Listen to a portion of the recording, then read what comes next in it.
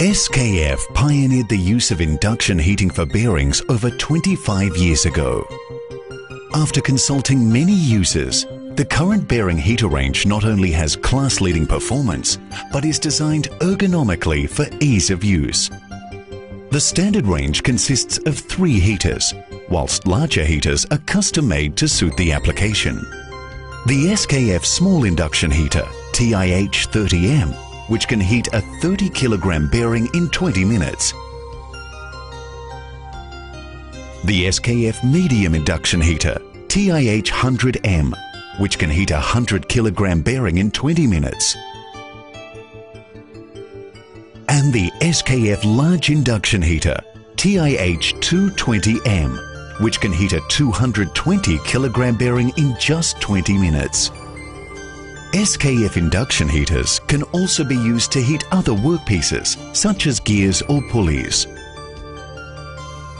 For large applications, a range of custom-made heaters is available. Let's look at the SKF heaters in further detail. The coil is on the outside for maximum efficiency. Fold-out legs safely support the bearing. A remote control box is incorporated to enhance user safety. Internal yoke storage is also available. By using the selection chart, it's easy to choose the right heater for your needs. Let's follow a technician in his daily work and see how the induction heater helps make mounting bearings easy. To get the best from the SKF bearing heater, always read the instructions for use before use. Pay particular attention to the safety warnings to keep you and others around you safe. Check that the heater is suitable for the supply voltage before use. If okay, then plug the heater in. First, remove the yoke and fold out the legs. Position the bearing to be heated around the coil.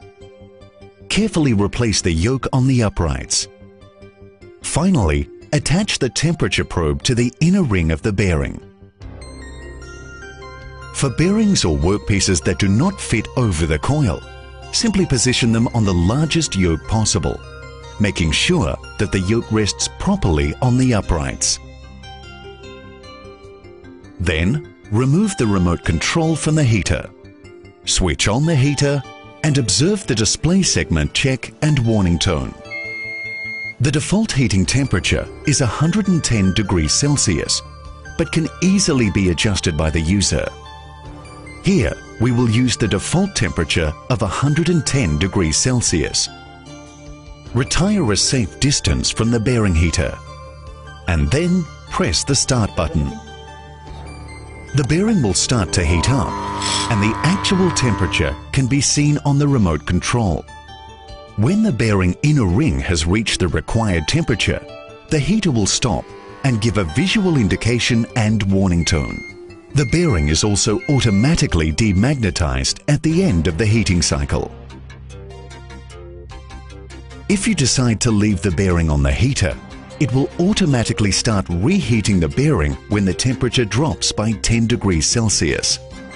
The bearing is now heated to the correct temperature and can now be mounted. First, press the stop button. Using heat-resistant gloves provided with the heater, remove the temperature probe and the yoke. Remove the bearing and place directly on the shaft. The bearing will cool down and a strong interference fit will result. SKF induction heaters offer many advanced features and possibilities. SKF heaters are very fast and efficient, but for some bearings, you need to heat them slowly.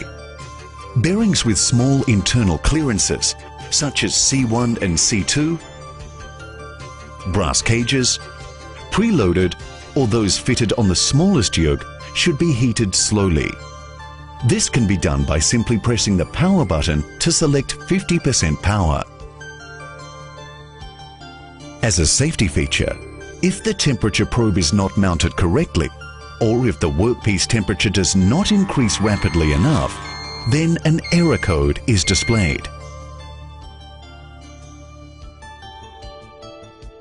For heating large workpieces, such as gear wheels and pulleys, you can choose to set the heater to operate at a predetermined time whilst monitoring the temperature.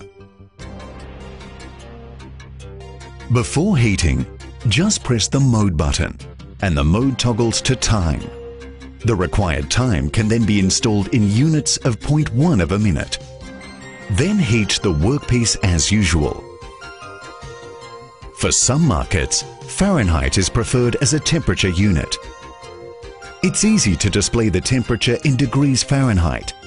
Simply press Mode and Up to toggle between Fahrenheit and Celsius. You have seen that the SKF range of induction heaters are not only fast, efficient and easy to use, but are designed and built with safety and ruggedness in mind. For more information on SKF induction heaters or any SKF maintenance product, just contact your local authorized SKF distributor or SKF office or visit our website.